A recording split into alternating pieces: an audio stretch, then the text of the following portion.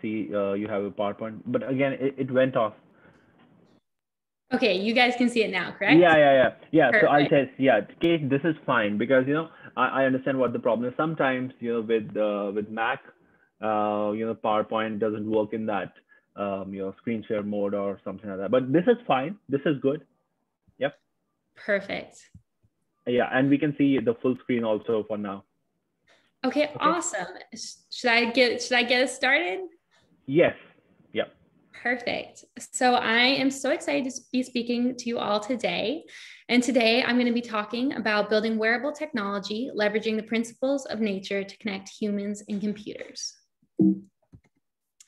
And so this is a quote from Elon Musk, and this is a quote from Elon Musk from 2 years ago, actually. And it reads, "Mark my words, AI is far more dangerous than nukes."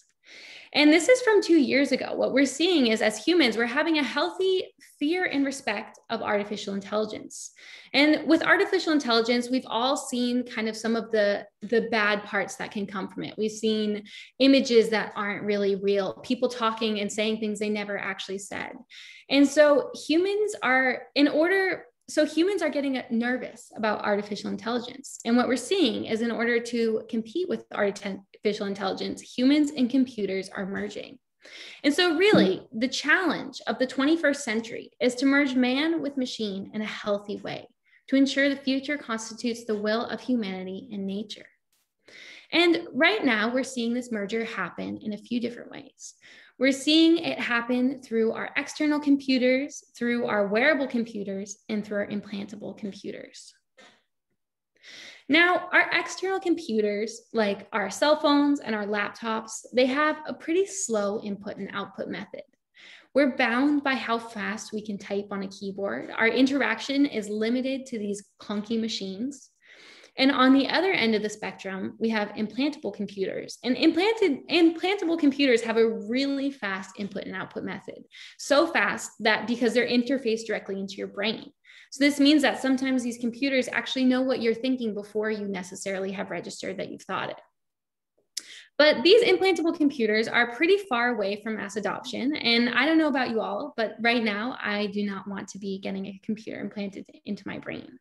And so what we're left with in the middle is the most perfect wearable computer in my eyes, because it's close to your body, which means it has a fast input and output method because it directly reads the signals from your body. It's convenient. We're not plugged into walls and whatnot. And it's here today. But the wearable computers of today are entering a Goldilocks zone, where we want wearable technology that feels really close to our body, but doesn't feel too close to our body. We want it to know all of the data we want it to know, but if it knows a little bit too more and feels a little too invasive, we get uncomfortable with it. And we want wearable computers that look really cool and really flashy and awesome, but then at the same time, we want these same computers to be incredibly inconspicuous. And so it's a really exciting field to be working in today. But today, all of our wearable computers imitate science fiction, because engineers and designers have looked to science fiction to create the next generation of wearable computers. And this was found in a study in the MIT Technology Review in 2018. It's not just a coincidence that all of our wearable technology looks like sci-fi. And this is really odd when you think about it, because the whole premise behind science fiction is leaving this planet behind and moving on to the next planet. It's leaving this Earth behind and moving on to these utopian, highly efficient places of living, and this idea of all about efficiency. And when you think about it, that's pretty odd, because as humans, we evolved on this earth for millions and millions of years.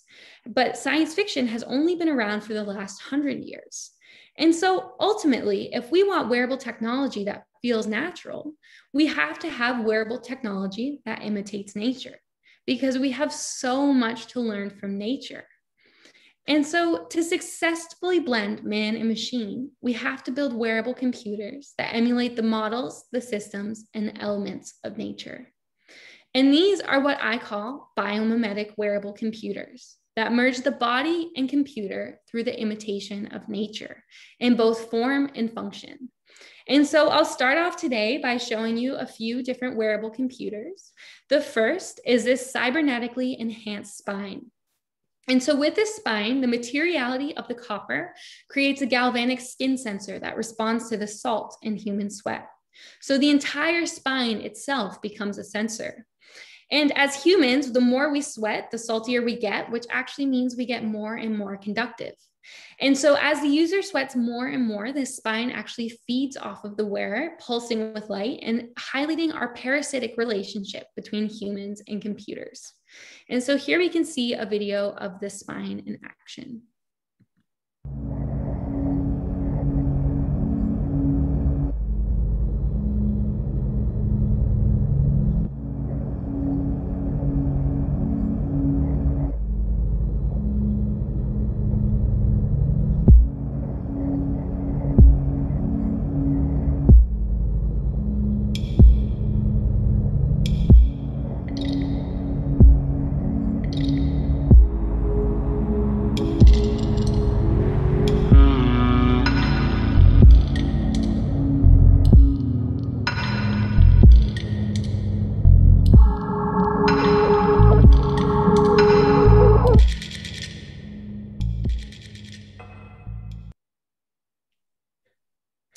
And so that was Parasite, the first wearable computer I'm showing you today. And this next wearable computer is actually called the mating collar. And the mating collar emulates animals' natural mating practice to entice potential partners. And so in this case, the mating collar is emulating the birds of paradise, which are the birds in the rainforest that put on a dance to try to find their mate. And so the mating collar uses a sonar sensor and a heart rate sensor. So it can tell when the wearer gets excited by someone approaching, the sensor, the collar actually begins to flutter to entice potential partners. And so here you can see the mating collar in action. And again, this is looking directly at nature and copying nature to create wearable devices that feel natural. And so here it is.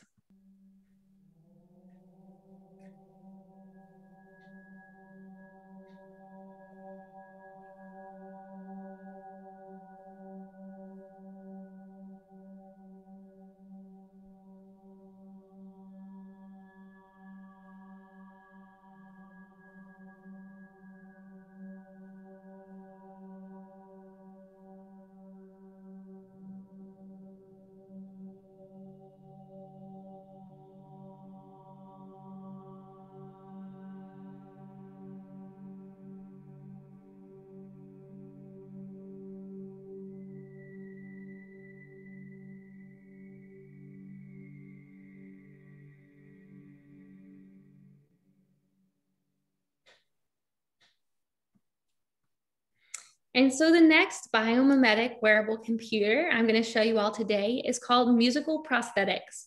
And musical prosthetics are a new series of musical instruments that are attached to the body in various exoskeletal formations.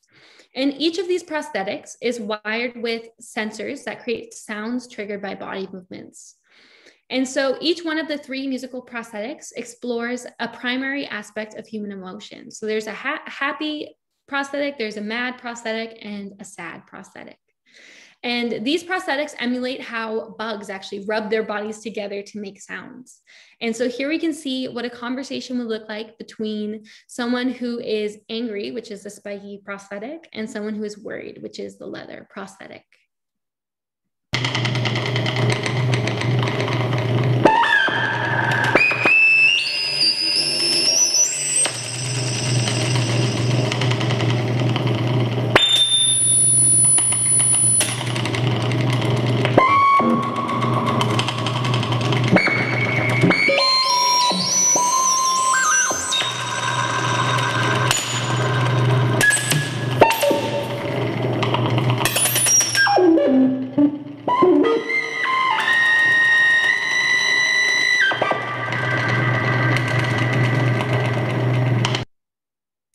And so that was just one video of the musical prosthetics. There's actually a series of 9 videos showing different interactions between different prosthetics, as well as the prosthetics and musicians.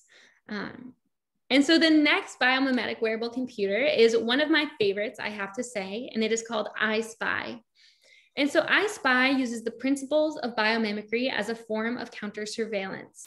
And so the way that, so iSpy is based off of, I'm wondering how to explain this one. So iSpy uses a StyleGAN algorithm that's trained with thousands of images of moths in human eyes. And so a StyleGAN algorithm is a machine learning algorithm which can create images. And so by training this algorithm with pictures of moths in human eyes, the algorithm actually began to develop its own hybrid species of moths that had human eyes on their back. And so in nature, moths have fake eyes on their backs to scare away potential predators. And in this case, it's generated this new species of moths that have human eyes on their back. And these human eye moth combos actually trick surveillance into thinking that they're real life humans. And so a surveillance camera would actually pick up the moth eyes as opposed to the wearer's eyes or the human eyes. And so the whole point of iSpy is using screens not for the wearer's pleasure, but actually using screens to combat other screens and create a barrier between the digital and the physical world. And you can see it in action in this video.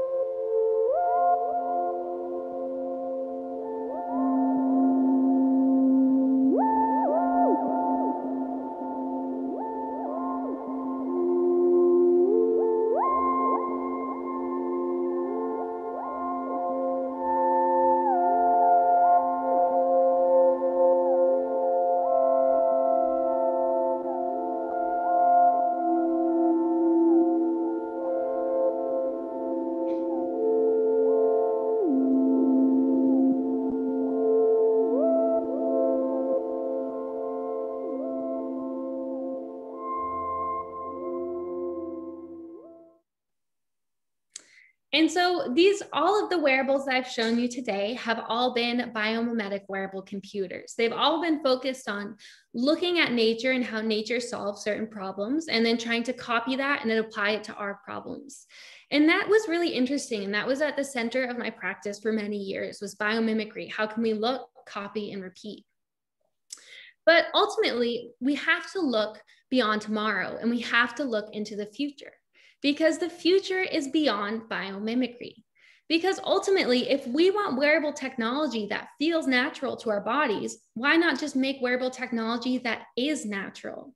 And ultimately, if we don't give nature a voice, it will be drowned out. We're struggling as a planet with climate change. And so why not actively take nature with us as a designer and as a collaborator in order to ensure nature has a space in our future? And so this next collection I'm going to show you is the Beyond Biomimicry collection. And it's looking at how can we design with interspecies collaborations to ensure that nature has a space in our future. And it's creating designs that feel natural to our bodies because they are natural. These designs are all grown, not made. And so here you can see a sneak peek of the Beyond Biomimicry collection, and then I'll show you the whole collection in full detail.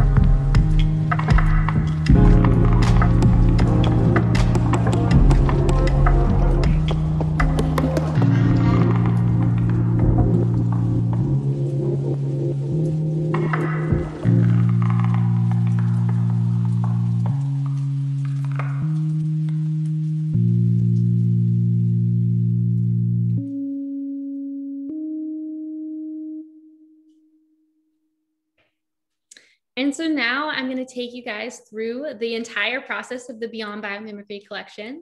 And so I think of this collection was having two main components and two main parts. And so one of which are these interspecies collaborations that are happening computationally. So this is done through these generative growth algorithms. And so the amazing thing about our natural world is that everything grows based on parameters. Our trees grow based on the light, based on the oxygen, all these different parameters. And so once you know these parameters, it's really quite simple to replicate them in parametric design softwares and parametric spaces. And so that's how I was able to create these really honest growth algorithms that show how these different collaborators would grow in different places where they could never grow in real life. And then the other aspect of the collection are these physical interspecies collaborations. And these are collaborations that are happening by physically working with these living materials, with biomaterials, and seeing what happens and co-creating with them. And so the first facet of the collection is called Sea Sprouts. And Sea Sprout is a computational collaboration with barnacles. And so barnacles can be modeled using the Voronoi function in parametric design softwares. And so what this algorithm allows us to do is see how barnacles would grow in places they could never grow in real life. And in this case, it's seeing how barnacles would grow on the human body. And so here you can see some of the computational process behind it and these generative algorithms. And once we ended up with an algorithm that looked good on the body, it was then 3D printed in physical space. And then in the case of the Sea Sprouts, it was actually paired with a physical collaborator. And so here you can see two different versions of Sea Sprouts that were printed out, 2 out of the 3, a top and a bottom. And these Sea Sprouts were then paired with physical collaborators to see what these impossible collaborations would look like between, in some cases, plants of the land and plants of the sea in this case. And so this is a collaboration between barnacles and mushrooms and how they would grow on the body. So these mushrooms were actually grown out of the barnacle holes. The mycelium was grown until it sprouted. This is a collaboration with barnacles and sea sprouts, alfalfa sprouts, which are the sprouts that we all eat in our salad. And these were, again, hydroponically grown out of these barnacles. And then this is a collaboration with barnacles and pansies. And so one of the thoughts behind this aspect of the collection is how can we create.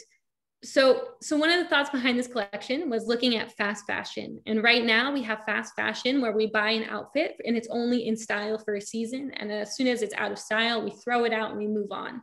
And so one of the ways that Sea Sprouts is trying to interrupt that cycle is through creating incredibly slow fashion. So instead of this being fast fashion, it's incredibly slow because this shirt is changing every single day and it takes care and it takes time to grow. And so one of the perks of that is this shirt will never look the same way 2 days in a row because it's constantly growing. And so it will never be out of style because it's always changing and always evolving. And so here you can see what the Sea Sprout shirt looks like on the body.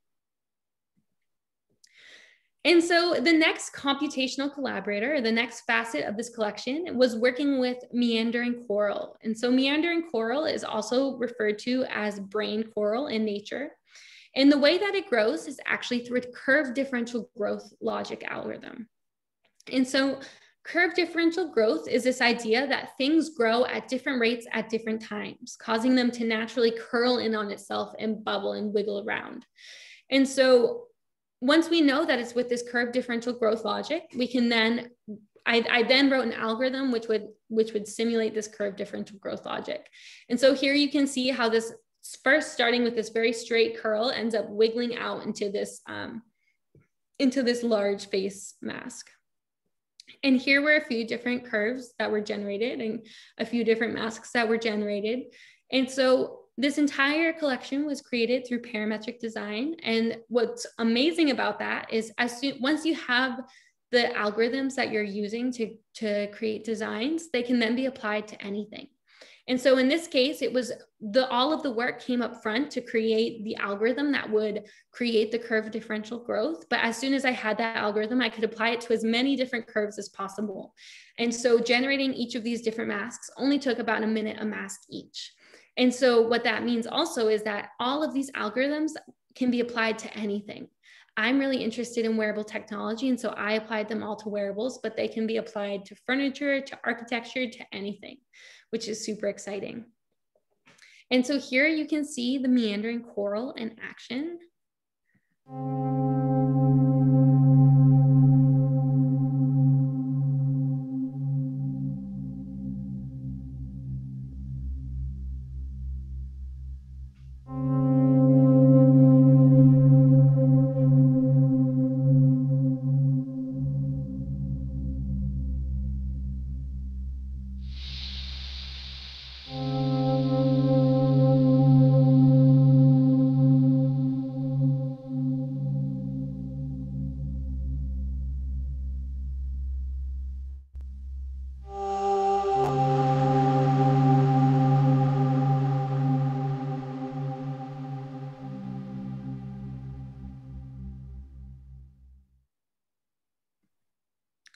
And so one of the really interesting parts about this piece, Meander, is that I wanted to reference the deep sea in this piece, and that's why I made the entire structure glow. And this was referencing bioluminescence in the deep sea.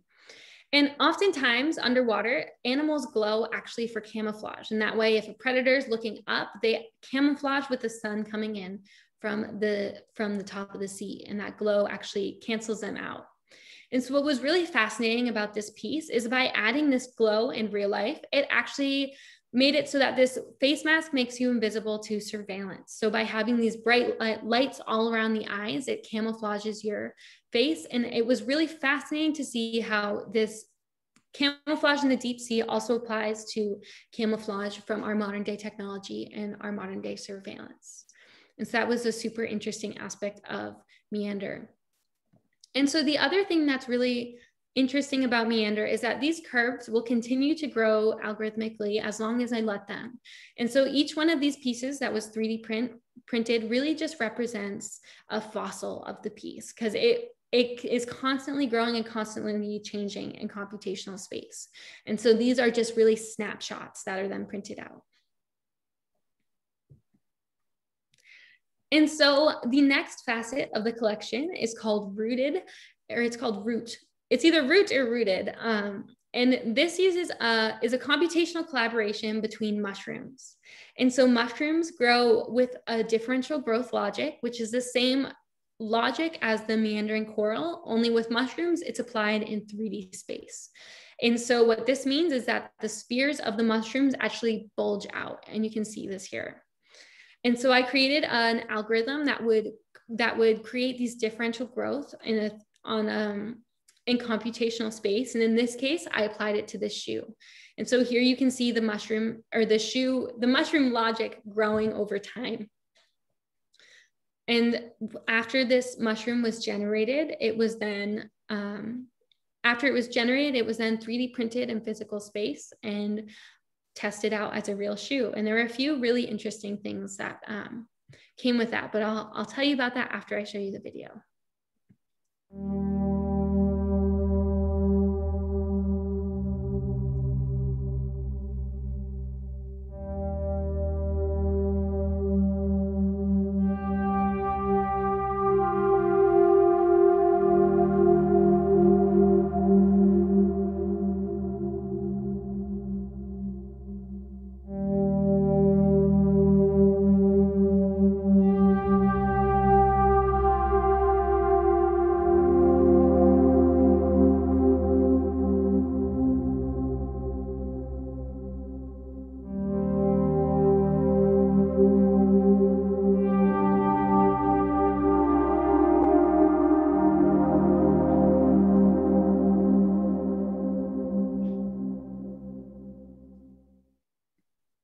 And so this is the Root shoe.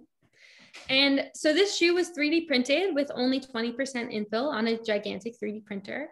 And there were a few really interesting things that came out of it. One was that the print only needed support to help itself print in the places where I created these natural interventions. And so in the places where the foot was, it needed a lot of support, but all the other curves actually were able to support themselves with printing. And this is a really exciting finding because some of these forms and these curves could never have been made in any other way, in a way that would support itself with printing. And so that was one really interesting finding. And the other fascinating finding was that these shoes, even though they were only printed out with 20% infill, which means they're mostly air inside, they can actually hold full body weight. And this was a happy surprise, which is due to the mushroom shape that naturally occurs. It's actually very sturdy shape with all the curves. And so it was really cool to see kind of how mushrooms are grown really sturdily in real life, and how when you apply that into digital space, it also works with our modern day machines. And so these were shoes that were grown around the foot. And so the next facet of this collection is called crystal interfaces. And the idea with the Beyond Biomimicry collection is how can we create natural interventions at each step in the design and manufacturing process to make sure we have nature growing and working with us and working for us. And so what crystal interfaces does is it's actually conductive crystals that are grown. And so to make crystals, it's the same as when we were kids making rock candy. So you create a highly saturated solution with whatever kind of crystals you're making. In this case, I'm using Epsom salt crystals. So it's an incredibly salty mixture, and I added a conductive material. And as the water evaporates from this mixture, you're left with these beautiful crystals. And so creating conductive crystals means that all of these crystals can then be used as electronic components because they're conductive. They can behave exactly like any other metal would. And so what this means is that we can now grow electronic interfaces that are all grown, not made. And one of probably my favorite aspect of this is that when you're done with the electronic interface, or you no longer need the product or whatever, you can just add water and the crystal will dissolve, and then you can regrow it to be whatever you want it to be. And so paired with these conductive crystals were an aggregated structure of the crystals. And this was, again, computationally generated. And so on the microscopic level of these crystals is the aggregated structure, which it means it's the form of the actual molecules lined up.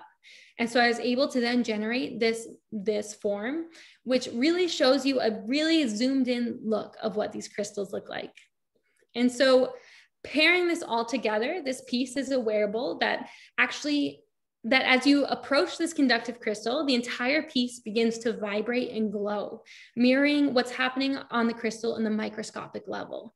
And so a lot of crystals, when you compress them, they actually create an electronic charge. This is known in quartz. This is known in a ton of different natural stones. And so this is really magnifying the crystal to a point of being a wearable, and allowing a wearer to feel that experience.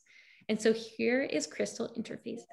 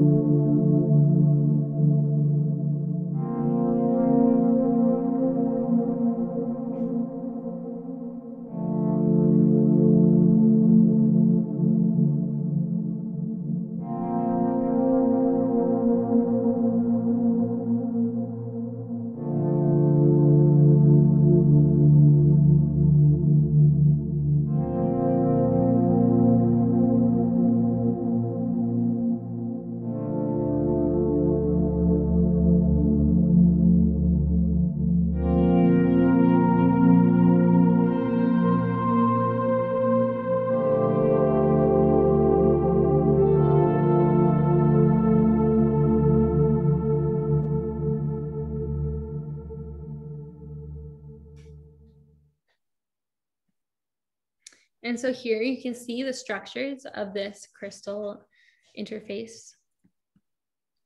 And so the next and kind of the final full facet of this collection is collaboration with slime mold. And so slime mold, it can be found all over the world. It's that often white or yellow foamy stuff that you can see on trees. And I know here in the United States on the East Coast, we've had a ton of rain lately. And so it's actually almost on every single tree around here, but it can be found all over the world. And slime mold is actually known for being able to find the most efficient path. And so this has been used in science in a lot of different ways. Scientists have used it to model dark matter. They've used it to model the universe. They've used it to model, designers have used it to model subway systems. And so it's a really fascinating, handy trick where nature can do things a lot simpler than we can in a lot of ways. And so in order to collaborate with slime mold, I ended up working with this Grasshopper plugin called Nuclei, and it actually allows you to map swarming and slime mold behavior. And so here you can see these points in 3D space represent food sources, and the pink represents the slime mold. And so right before our eyes, the slime mold just found the most efficient path between the food sources. And now in this video, it looks like it happened really fast, but in reality, this video is actually compressed of about an hour long because it takes a lot of processing power to be able to do that. But this collaboration, as soon as I saw how the slime mold wanted to grow between the food sources, I knew that it wanted to be a crown because it had naturally made this perfect place for a stone to be set. And so paired with this computational generation of slime mold was actually physical slime mold. And so the idea with this was that if we wear slime mold around us every day, we can actually help our world by carrying around and spreading decomposers. So as humans, we're creating so much waste, and slime mold is actually known for being able to eat almost anything. And so the idea was to leave a little slime mold here and there to help clean up after yourself throughout the day. And so here you can see the molded collection in action.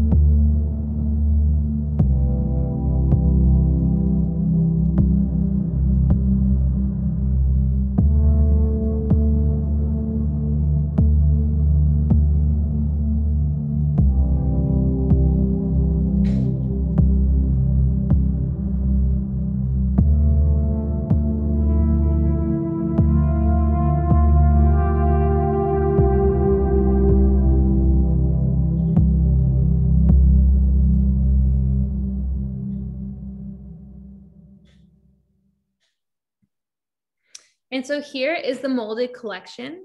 And you can see the slime mold is the yellow stuff. And in this picture, it's quite dehydrated, which actually made it kind of flatten out to this beautiful paper. But you can see in that slime mold are actually oats. And that's what I used to feed the slime mold. And so here the molded collection is on the body. And now the next facet of this collection is some ongoing research that I've been doing. And it is, again, looking at how can we create natural interventions at each step in the design and manufacturing process.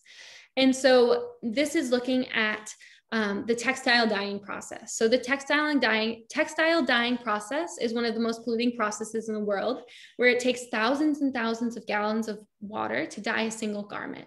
And once the water in the dye and the water is no longer consistent, the dye is just poured out oftentimes with no regards as to what happens to that water and where it goes. And this is incredibly harmful for our planet and our environment.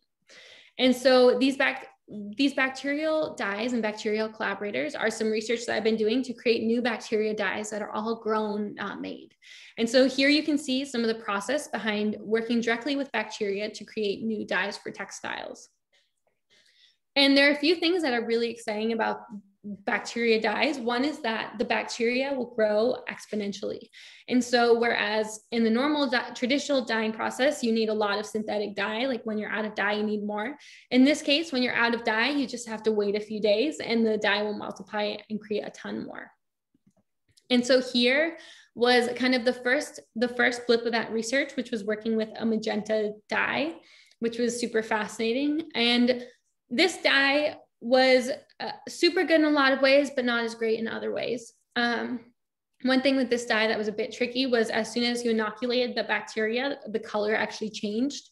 And so we ended up switching to a different dye for this. But one of my favorite parts about this bacteria dyeing process is not necessarily the color, because we've been dyeing with natural dyes and our ancestors have been dyeing with natural dyes for thousands and thousands of years.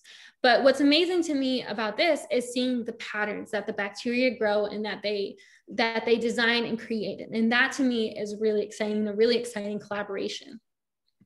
And so here you can see, this is a new bacteria we've been working with, which is called biolysine, and it can be found, again, all over the world in puddles or any water source all over the world. It's actually antimicrobial, and so it's often found on like the skins of fish, actually, in the ocean.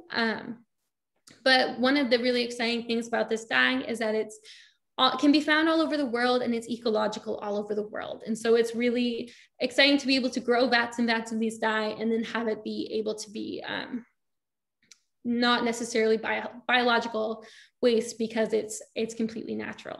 And so this is kind of some ongoing bacteria research that's been happening. And so this is kind of concludes the Beyond Biomimicry collection for right now. And ultimately, the Beyond Biomimicry collection is all about interspecies collaboration. It's about unstable media, experimental interfaces, augmented materials, and electronic textiles. And this collection could not have been made without our wonderful partners and support from Dassault Systems. And so Dassault is the company that traditionally makes SolidWorks, which we all know and love, and they have some really exciting new deals and new softwares for us to try out now. And my favorite part is that all of these new softwares are now only $99 a year. It used to cost like $1 gazillion a year, and now it's super accessible for makers. And so here's some of the amazing things that we can now do with this new software package from Dassault Systems. And just to highlight a few of my favorites, I work on a Mac computer. And so because the new software package is all cloud-based, it means it doesn't matter if you're on a Mac or PC computer, you can use it anywhere that you have internet, which is super amazing for me. And super amazing for a ton of makers everywhere. And it also has some really, really exciting softwares and really, really exciting new things that you can do. It has a wonderful parametric design software, XGenerative, that I've been using and absolutely loving. And so if you want to hear more about the Maker deal or check it out, you can go to solidworks.com/maker.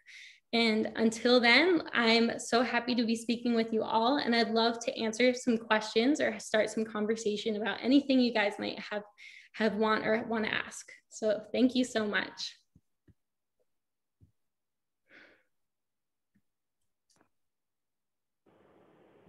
Okay, thanks, Kate. So we don't have any questions until now, like nobody in the chat. But what I'll start with one question. What are you now working on? Like, what's happening in the future, near future?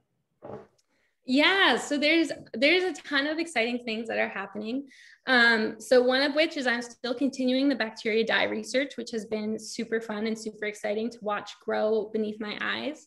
And the other thing is I'm continuing as the artist in residence at Dassault Systems, and there I'm focusing on how can we take some of these growth algorithms and some of this interspecies thinking and apply it to the home and apply it to things other than wearable technology.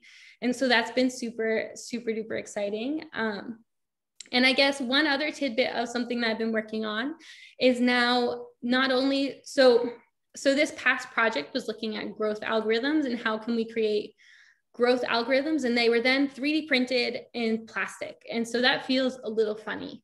And so one of the things that I'm working on now is how can we take these growth algorithms and visualize them in physical space in a real living material. And so I've been doing some research in growing root structures into some of these forms, growing mushrooms into these forms, and really thinking about how we can kind of make this process full circle in terms of thinking of this interspecies world and design. Okay, perfect. So Catherine is asking, well, she's commenting, so cool, Kate. I work in a similar symbiotic designs field. This for me is really incredibly inspiring. And then she goes on to ask a question: how were you able to encapsulate the slime mold in the print orifices? Did you use plastic film for that?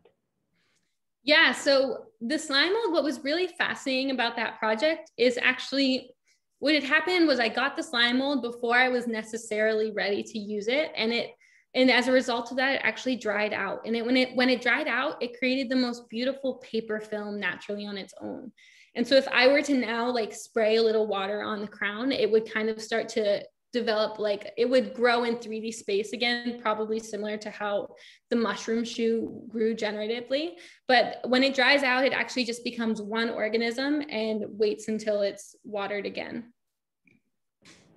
Okay. Elizabeth Lloyd is asking, what was your most surprising result? I think, well, there's a lot of surprising results throughout the entire project. I think for me, the most kind of breathtaking and wow moment was seeing the mushroom shoes grow beneath my eyes, because up until then, it was kind of like everything ended up pretty much how I expected it. You know, it wasn't necessarily rocket science. It was like, oh, this is what a barnacle looks like. This is how it grows. Mimic that process. But I'd never actually really analyzed the growth of a mushroom and how it got to be where it was. And so for me to see kind of this mushroom go from this flat face and bubble into this three-dimensional form was really quite remarkable and quite breathtaking. That's definitely my favorite growth algorithm in terms of the input to the output ratio of what you put in versus what you get. It's really kind of an exciting gamble each time almost. Okay.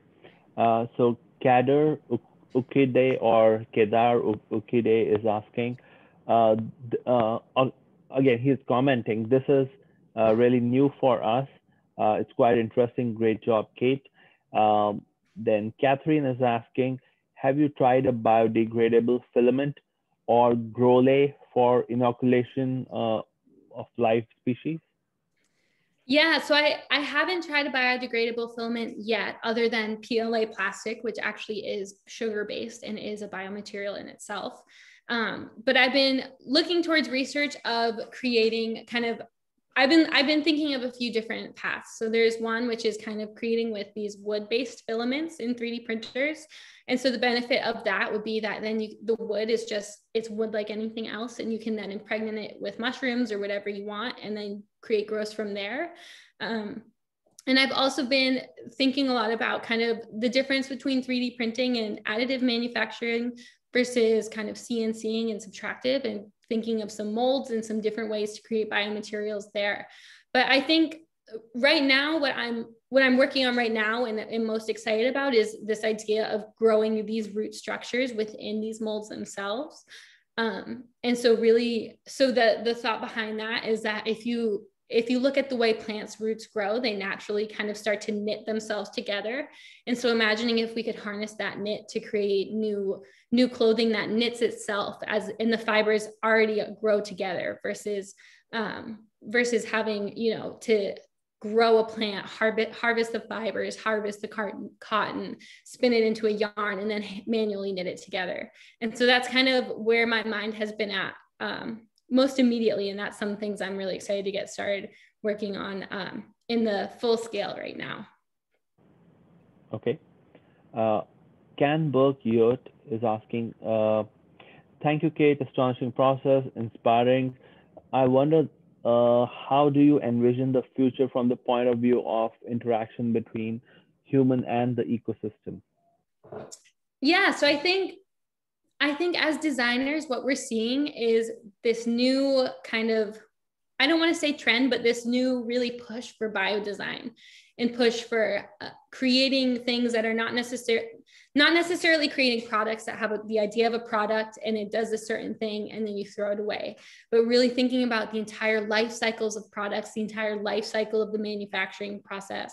And so to be a designer today, it involves so much more than it involves so much more than just making the product. It's really thinking about how is this product going to decompose? That's equally as important to what happens when it's living. How is this product going to, go through all of these different steps in globalization along the way? And is that going to create a positive or negative impact? And so it's really looking at, as designers, it's really thinking a lot more about systems thinking. And that's becoming more and more a trend. And how do we think of this product within the context of our larger world? And so for me, what the clear answer to that is instead of creating products that are, you know, bad for our environment, why don't we just grow products that are natural to our environment and feel natural to our bodies? And so that's kind of what a lot of the thinking behind this collection is now, is how can we grow these products and grow this world that's naturally ecological because it comes from this planet. And that is, it's really interesting to kind of see where that leads, because on one hand, we have a ton of biomaterials that are commonly known to designers today, like making kombucha leather or making synthetic plastics out of agar. And these are oftentimes pretty, they're pretty gross, and they're not necessarily equal quality to what we're used to today in terms of plastics and this and that. And so it's really kind of this test of how do you as a designer go past this step of like, cool, I made some kombucha leather, cool, I made some things, but it can't necessarily scale up and reach the scale, to how can we not only create products that are grown and not made, and how can we not only create products that are ecological to our planet, but then have that spread out across the consumer scale, and have that spread out to each and every product in each and every person's hand or living room. And so that's ultimately, to me, the code to crack. And there's some really exciting products that are doing that today, and some really exciting things that are happening with that today. But oftentimes I see with kind of biodesign and bio-based products is that they don't necessarily make it past the living room of whoever designed it or whoever created it. Okay. Catherine has a comment. Yes, hemp-based filaments or grole are great for mushrooms. Amazing. Awesome. Okay. I think one of the last questions is by Fred. He's saying, I thought grasshopper was specific to Rhino. How does grasshopper work in SolidWorks? And does it work in the non-web standalone versions also? Yeah, so Grasshopper is specific to Rhino, and until this kind of new package came along from Dassault Systems, Grasshopper was really one of the only ways that you could create parametric design and parametric systems. And so Dassault has this new software package, and one of the programs in it is called XGenerative, and it's their generative design software. And it's really exciting to see this generative design software, because as Grasshopper, it was very limited to Rhino, and you could kind of work in Rhino or Grasshopper and not necessarily both at the same time. In XGenerative, you can kind of go back and forth, and you can work in the parametric modeling view, and then you can switch back to kind of the natural native SolidWorks view, and everything updates accordingly. And so it's really, really exciting. And again, I want to give a shout out, because the other amazing thing about it is, if you're in the Rhino and Grasshopper world, you know that most things only work on a PC computer. And with XGenerative, because it's all cloud-based, and with the new software package, you can work on it with any computer, which is pretty amazing. You don't need to have necessarily a super like amped up or fancy computer to create results. And so that alone is really creates an incredible accessibility to all of these other designers and makers. Perfect. And Fred, you can contact me or Kate later.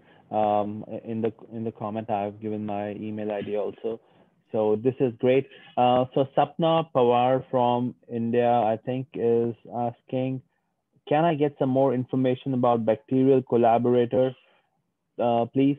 It's interesting. I'm from microbiology background. It's unbelievable for us. It's great. Yeah, so the bacteria, I'm working with a natural bacteria. It's called Violacin. It's spelled like a viola, VIOLACEIN. And it is a natural purple bacteria that can be found all over the world. It has antimicrobial properties, and we've been having success with it dyeing textiles. And so one of the cool things about this bacteria is it's incredibly stable in the sense that, the color does not change based on heat or based on water or whatnot, which is really kind of rare in a lot of these bacteria. And it's also not poisonous, which is also another lovely thing, because oftentimes these beautiful colors that are found in nature, there's a ton of beautiful reds, and they're all pathogenic and not good for humans.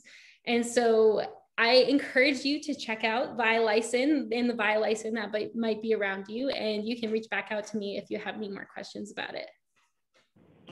Okay.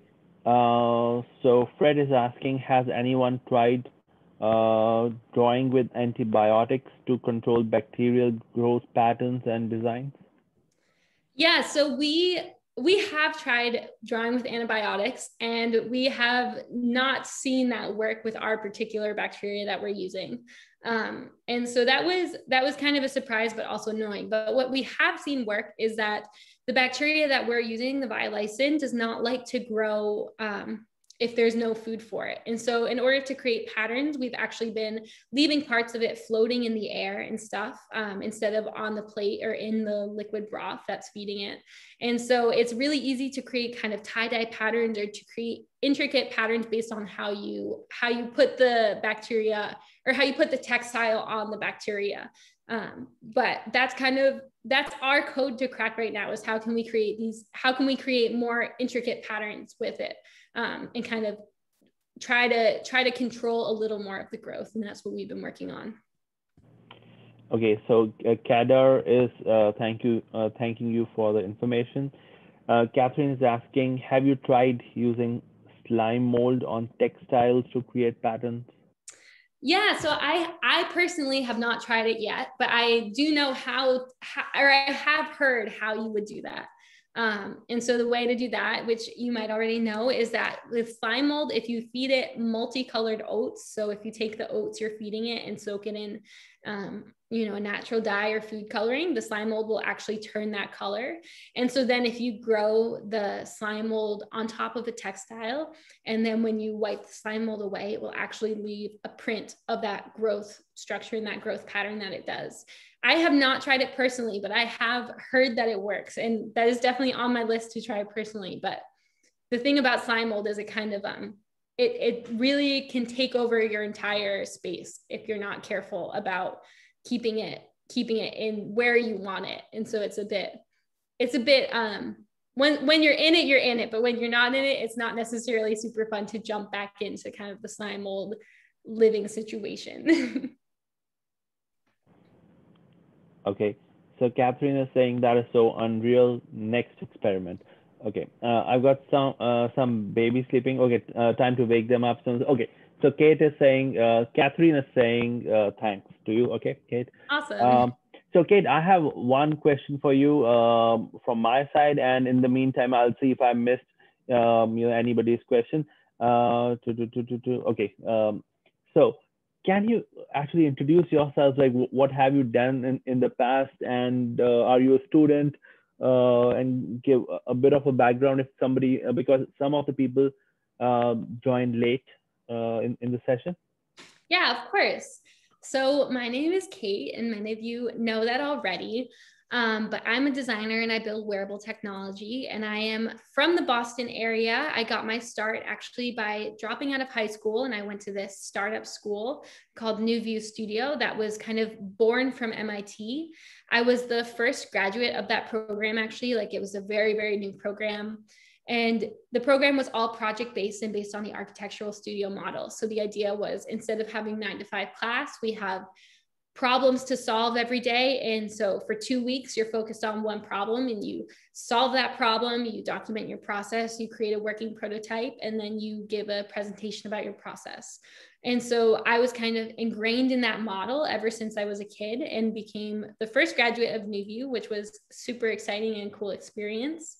And then I ended up continuing my education in the Brown RISD dual degree program.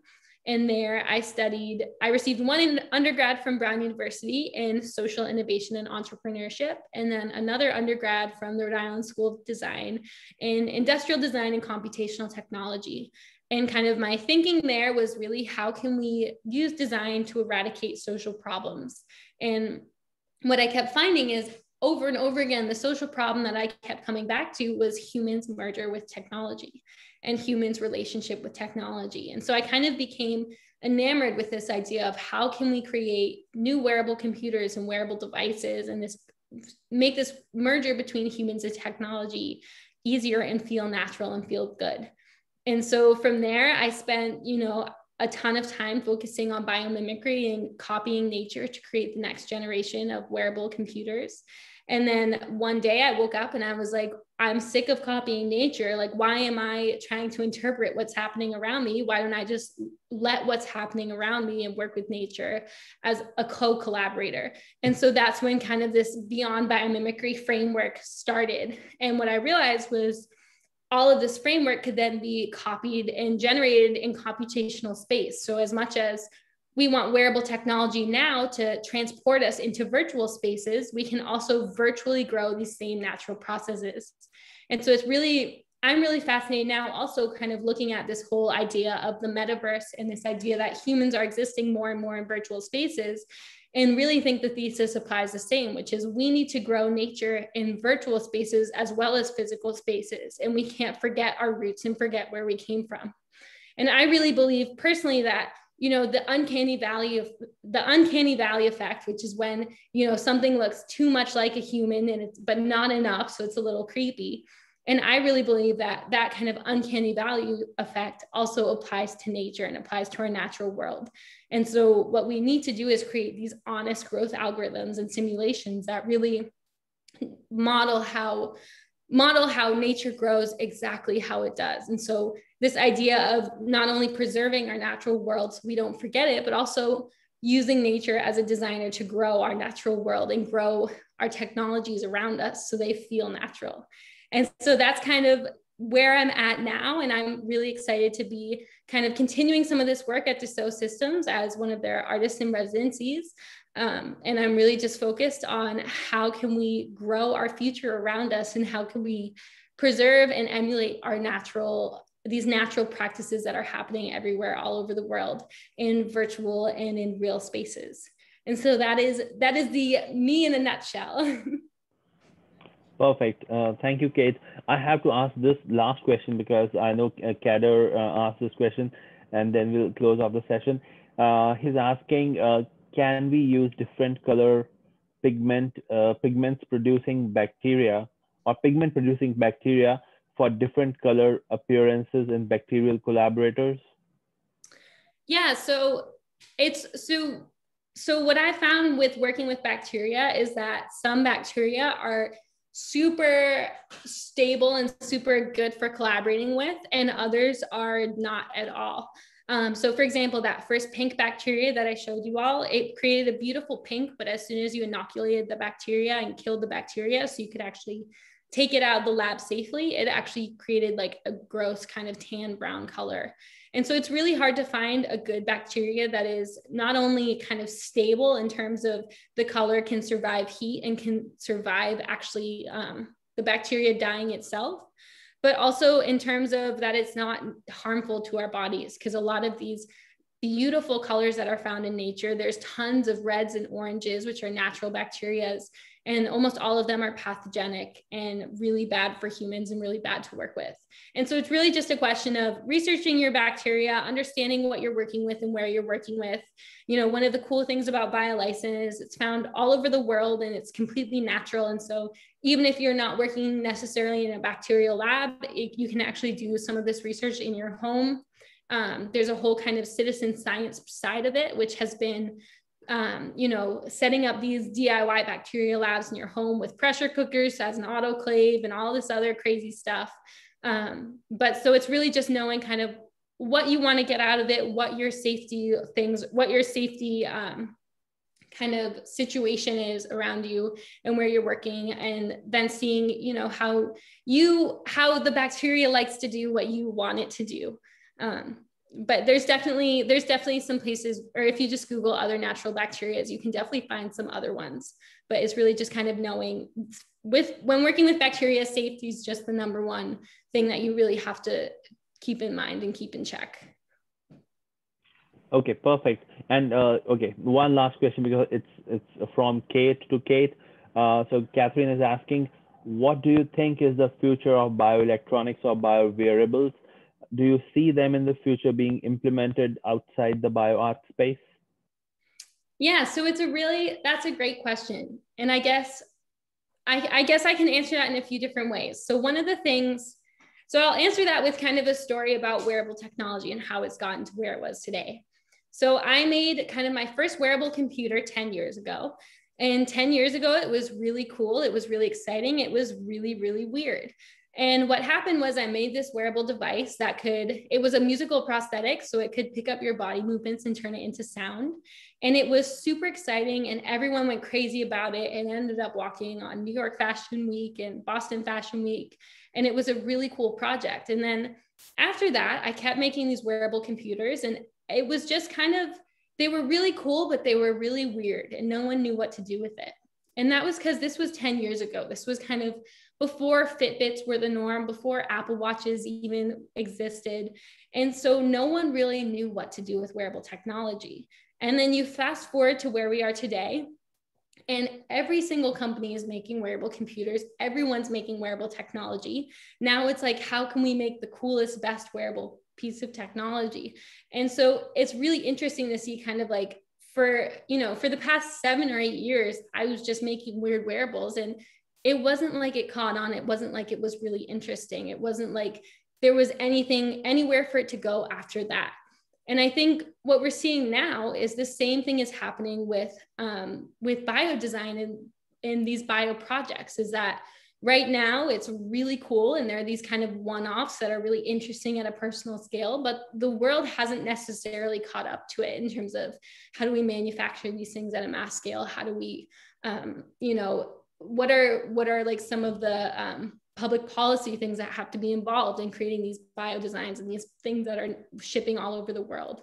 And so what I predict is in a few years, I think everything's going to be bio-designed. I think you won't buy plastic bags at the grocery store. You'll buy biodegradable bags. You won't get styrofoam. You'll only get mycelium instead.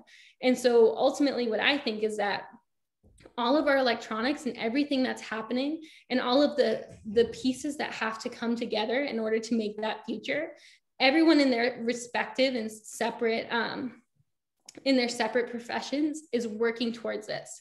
We're working on how can we create new electronic devices that are only made of fibers, so only completely soft textile devices. We're working on how can we grow more conductive crystals? How can we create batteries that are small enough? And so right now, everyone's kind of working to do their part, and it's really soon that they're all going to converge and create, these new biodegradable electronic devices, biodegradable sensors that only touch your skin and aren't necessarily this thick or whatever. And so it's a really, really exciting time to be working in wearable technology, because, wearable technology just caught on, but the biology side of it is just becoming exciting and just becoming cool. And so if there's any kind of advice that I would give to any future designers or any designers out there, it's don't give up on the biology side of it right now, just because the infrastructure isn't there yet, because that's only going to catch up and that's only going to amplify. And so really create for the future, that's for the future infrastructure that will be there in 5 years, as opposed to the infrastructure right now. Because as designers, we have to be constantly thinking ahead and be thinking about our planet, especially right now. We're in this situation because other designers and other people out there didn't necessarily think ahead in 5 years. Okay, perfect. So I think we'll end with one observation that Fred is making, and probably maybe you can comment on that. Fred is saying, I wonder if the future is back at the Center for Bits and Atoms, making GMO bacteria that produces chemicals that act on materials and staining or dyeing them. So it's a second order process. Yeah, I think ultimately what we're coming to see is that, as humans, we exist and we live in ecosystems. And it's really weird how our devices and our products and everything that we have around us right now doesn't seem to match that ecosystem. Nothing depends on one or another. And so ultimately, if we not only want nature to survive, but we want things that feel natural to our bodies and to kind of keep this planet alive in life, we need to create things in terms of ecosystems. And so that means in terms of, biodesign and electronics design are no longer separate. Our human bodies, kind of senses and everything about that should be involved in every single purchase, every single product that we surround ourselves in. And so really thinking about how can we create these larger living ecosystems and surround ourselves with these personal ecosystems that all then interact in kind of the larger network. Okay, perfect. Thank you, Kate. So if somebody wants to get in touch, where can they write to you, or where can they follow your work? Yeah, totally. So you guys can find me at beyondbiomimicry.com. It's also the same as biomimetic.com. I can put that in the chat. Or biomimetic.io actually. Oops, hold on. I can read that. Perfect. Biomimetics.io. Okay. Yeah. Perfect. And then you can email me at Kate4Mayer with the number 4, mayer@gmail.com. And it has been so nice speaking with you all today. Okay, perfect. There you are. That's your Gmail address. Okay, thank you so much, everybody. Thank you, Kate. Everybody have a nice day. Awesome. Bye. Bye, everyone.